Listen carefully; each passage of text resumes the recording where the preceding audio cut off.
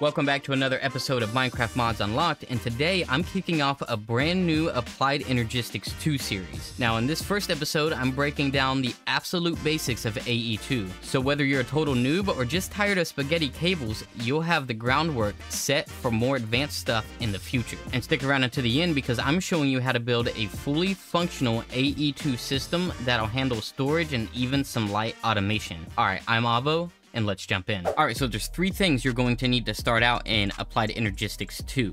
You're going to need a way to create power. In this case, I'm using a creative energy cube from Mechanism. And if you guys want a guide on Mechanism, go ahead and check the description. I have my entire playlist down there. Secondly, you're going to need a charger. Now, this is the first thing you're going to need from Applied Energistics 2. And then third, you're going to need an Inscriber, and this is going to be used a little later on, and I'll show you why here in a second. So after you get yourself a charger, and to be clear, this is what the crafting recipe looks like. It's just 2 copper with 5 iron ingots. You're going to need to get yourself a meteorite compass. Now, you can just find meteorites by just exploring and then finding them on the map, just like this right here. But say you don't want to do all that because it's way too much time and you don't have a lot of that as it is. So all you need to do is create yourself a charger, connect that charger to any power source. As you can see here, it's the universal cable. And then place a regular compass inside. So if I were to place this compass inside there, it's going to turn it into a meteorite compass there. Now, I want you guys to take a look at the bottom. As I turn, it is in fact following the meteorite. And the reason I'm telling you to look at the bottom is because when I hold it in my hand, it doesn't actually work. So really, it's only useful in your hotbar. And it is actually following that meteorite because it is attached to that mysterious cube right there. Now, speaking of the mysterious cube, let me go ahead and grab myself a pickaxe and I'll show you what this mysterious cube actually does. So I have myself a Fluix pickaxe here, which is funnily enough from Applied Energistics 2. Now I go into survival, and when I go ahead and try to break this, it's going to give me a ton of random stuff. Well, this stuff isn't actually random after all. In fact, it's very useful. So it gives you Inscriber presses that you're going to need, and these are all the presses that you're going to need for the rest of the mod. So it gives you one of each, and I'll show you guys how to duplicate them later, and it also gives you a guide just in case you get lost in the mod. Now, the next thing you're going to need while you're inside the meteorite is some Certus quartz crystals. So as you can see, this one is a cluster, and it's going to give me 4 crystals, but this one isn't quite grown yet, so when I break it, it's actually going to give me dust instead.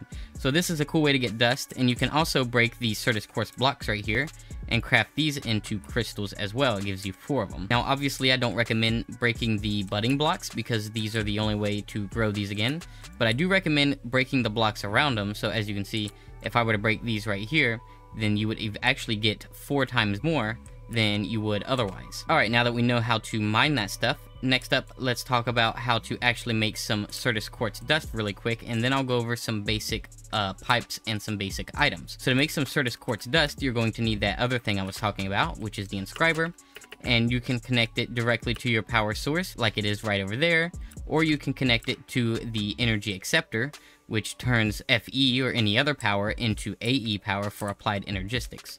So once you do that, it is powered up, and say you got some Certus quartz from the meteorite over there, you just place that in this slot right here, and it's going to start creating Certus quartz dust. Alright, so now that we got some of the basics out of the way, I want to talk about these pipes over here, and this is a lot less complicated than what it looks like. So what this is actually showing is that these white pipes cannot connect to a pipe that isn't white. So you can see I have these smart cables, these dense smart cables, and these glass white cables. They're all the color white, so they all connect to each other, but once I introduce some blue ones into here, you can see that it is not going to connect no matter where I place it around which type of pipes. This is great if you're going to be making a complicated system or more than one system, which I'll show you how to do in a second, but it isn't very great if you want these to connect. So you can use a Fluix cable in between to actually connect these, but you can't connect them automatically just like this. Now, speaking of cables, let's go over each one. So this is the white glass ME cable, and the glass cable can transfer power and up to 8 channels, and it cannot connect to dense cables or any other cables of a different color. The smart cable shows how many channels you are using at a single time, so this is what a smart cable looks like here. And again, I'll show you exactly how it works over there in a second. The smart cable can also only carry up to 8 channels.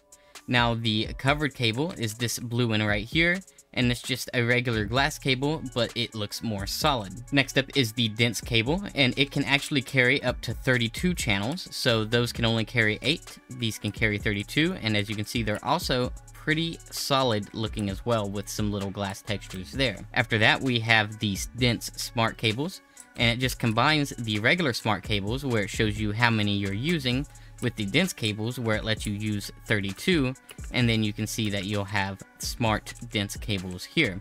And then my personal favorite, because they to me look the best, but they're also the simplest, is the regular Fluix cables, and as you can see, they can connect to anything no matter what. Next up, let's talk about some basic items, and we have 2 wrenches to start out with. We have the Nether Quartz wrench, and we have the Certus Quartz wrench, and they do the same thing, they're just different. And all they do is you can pick things up without having to go through the breaking animation of them, which I broke there because I am in creative. After that, we have the color applicator, and what this does is if you had a pipe over here that you wanted to paint, and if this had paint inside of it, which I'll show you how to load in the next video, you would be able to color not only pipes, but also glass as well. After that, we have the Nether Quartz cutting knife, and this can name your Inscriber presses, it can make cable anchors, which is this right here, and it can also name your machines. So if you take a look at the top, right now it says Inscriber, but I can make it say like and subscribe, and I spelled that wrong, but whatever, go ahead and subscribe down below. And if you take a look at the top, you can see that it says like and subscribe now. Now another thing you can do is actually right click here, and then say you had an iron ingot with you. You can then also name this as well, so I'm going to name this, there we go. Now we have a press that is a very awful name. After that, we have a cable anchor, and this is actually really cool. So these are cable anchors right here, this little texture. And what these do is if I were to place that down without the cable anchor, you can see that these will all connect. But say I placed a cable anchor here, then once I go to place this cable back, it will no longer connect to this bottom cable, only the cables around it. And again there, it's not going to connect to that part because the cable anchor is in the way. Now there's a second thing this cable anchor does, and it's creating some facades. So as you can see here, this looks like it's a block, but really it is a facade of a block. And all it is just a Fluix cable on the inside. Again, to do this, all you need is a crafting table, whatever specific block you want to place, and then 4 cable anchors around the outside. And as you can see, I now have a cable facade. When I break this and then replace it, I can make it look like this instead. Now let's go over what these do really quick. So I already told you that this is the power that I'm using. This is the energy acceptor, and all it does is, again, it turns Fe into AE. This is basically Applied Energistics battery, so it's an energy cell and it holds 200,000 AE, and this is the dense energy cell, which holds 1.6 million AE. Next up, we're going to need to make some silicon. So the reason I showed you how to make Certus quartz dust earlier is because it's in the recipe for making silicon. So all you need is some coal, some Certus quartz right inside of here, and then as you can see, it's going to start cooking it, and that will turn into silicon.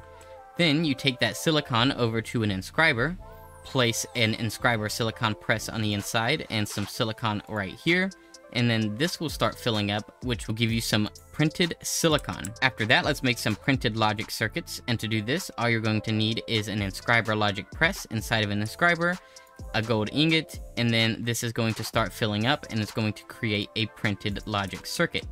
Now from there, we take our printed logic circuit, place it here, our printed silicon, we'll place it at the bottom, and then we'll throw some redstone dust in here, and this is going to start making logic processors. After that, I want to talk about how to charge your Certus quartz, and to do this, you'll just need a charger, which is hooked up to some power, which is right back there. And I'll go ahead and grab this Certus quartz right there and place it inside of there. And as you can see, it is now charged Certus quartz. After that, let's talk about how to make the engineering processor. And to do this, all you're going to need is an Inscriber engineering press, a diamond that goes right here. That's going to start filling up once again, and it's going to create the printed engineering circuit. Once we have those there, we can use our printed silicon from earlier and our redstone from earlier, place those inside of there, and with the printed engineering circuit, and as you can see, it's going to create another engineering processor. To make the calculation processor, all we're going to need is an Inscriber calculation, some Certus quartz right here, and then it's going to start creating a printed calculation circuit.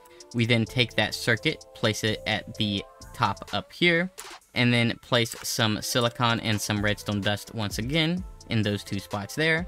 It's going to start filling up, and it will make your calculation processor like so. After that, let's talk about how to make Fluix crystal. And to do this, all you're going to need is some nether quartz, some redstone dust, and some charged Certus quartz. Throw all three in a 1x1 cube of water, and as you can see, it will turn into Fluix crystals. You can then take these Fluix crystals and throw them into an Inscriber if you want to get Fluix dust. And speaking of dust, you can also take some skystone, which is right over here, place that inside of Inscriber, and that will also give you skystone dust, which you can see right there. Next up, let's talk about how to make an 8-channel Ad-Hoc setup. And this Ad-Hoc setup just means that an ME controller is not in the system. It's just an ME drive, an ME terminal of some sort, either the regular or the crafting, and at least one ME storage cell, which you can see right here. And how this is connected is it's just some Fluix cables connected to the drive and connected to the terminal as well. Next up, let's talk about how to duplicate your logic processes, or your logic presses, excuse me, because sometimes you're just going to simply need more than one, which you get from the Meteorite. And to do this, all you need to do is place any of your presses. So as you can see, I have them all inside of here. And all you need to do is take a block of iron in any one of these, in any one of your presses, place it there, and then it'll start duplicating whatever press is in here. So I have Inscriber logic press inside of there, and now I have an Inscriber logic press there as well. Now, before I get to showing you how to set up your very own ME system without an ME controller, I would like to remind you guys to like and subscribe if you haven't already. It really helps my channel out a lot, and I'm like a ball's hair away from 3,000 subscribers.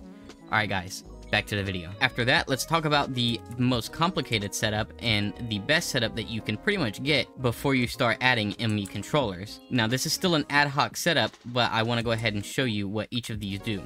So inside of here, I have a bunch of random stuff, and I have a charger on this side, and I have an Inscriber on this side. Now, I'm going to break this, and I'm going to break this. Next, I'm going to break that one and break that one, because I want to show you guys exactly what this does. So if you take a look at these white ME smart cables here, you can see that there's two pink lines. One pink line indicates that this is a channel, and these lines indicate channels, and the other pink line indicates this is a channel. Now, you might have noticed that there was white lines on there as well, and it's because I had these export buses and import buses on each of these Inscribers and chargers connected as well. So each export and import bus takes up a channel. So take a look at this cable when I connect this export bus here. You can see that it in fact added an extra line. And then again, once I add this one, it added an extra line as well. So now we are at 4 of 8 channels. So each bus adds a channel. Now, why do I have these buses here? Because I actually have Certus quartz crystal filtering inside of this export bus, and there's nothing inside of the import bus. This export bus will take stuff from the system through this cable right here and place it into the charger, and then it will take it back out of the import bus, back through the system and back into the system. And then this one here is just to power it, because these don't power it. Now, you might be wondering why this isn't working right now, and it's actually just because I'm out of Certus quartz crystal. So if I place them back in there, you can see that is in fact changing, and it's doing its job like it's supposed to be. Now over here, I have another export bus, and this has skystone in it. And then I have another import bus, which has nothing in it. And again, it's the same principle, it just takes it from the system. And as you can see now, when I connected that, a white light showed up. And then when I connect this one, another white light shows up. So we have 4 pink lights and 2 white lights, which means we have 6 of 8 channels, which is what it says at the top, all together. So again, I just want to remind you, this is 2 channels over here for each bus, 2 channels over here for each bus, and 2 channels over here, one for the ME drive and one for the crafting terminal. Altogether, that's 6 channels. And by the way, this one is creating skystone dust, so if I place that in there, you can see that it's actually going to start crushing it. Now, you may have noticed when I was showing earlier that the ME item storage cell has something called bytes used and also something called types. So let's go over types first, because they're the simplest. And basically, all of these items in here are one type. So if I took out this dark oak plank, it would say 11 out of 63. Then if I took out this oak sign, it would then say 10 out of 63. So it could be one item or 1,000 items, but it would still only be one type. Next up, let's talk about bytes used. And for that, I have a little book right here called AE2 Big Brain. And I wanted to go over what bytes versus types are. So since we already talked about types, let's talk about bytes. So bytes equals how much space is used. Each stack uses 8 base bytes. So if I have one single item in here, it's going to take up 8 bytes. If I have 704 items in here, it's going to take up 8 base bytes as well. Now, per every 8 to 10 items, it's also going to add 1 byte.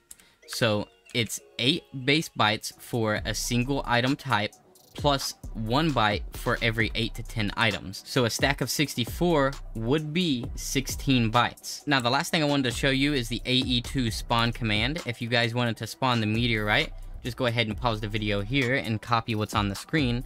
That way you can spawn your very own meteorites, but don't do it in a place that you care about, because it will in fact destroy the ground just like this. I didn't do this, it spawned all this ground just like this. Alright guys, that's gonna do it for me in this video. If you guys liked, make sure to like, and if you really liked, make sure to subscribe. And if you have any questions, comments, or concerns, or even suggestions, make sure to leave them down in the comments. Now I do always read them. I may not have time to respond, but rest assured I do read them and I take everything you guys say into account. Alright, I'm Avo, peace.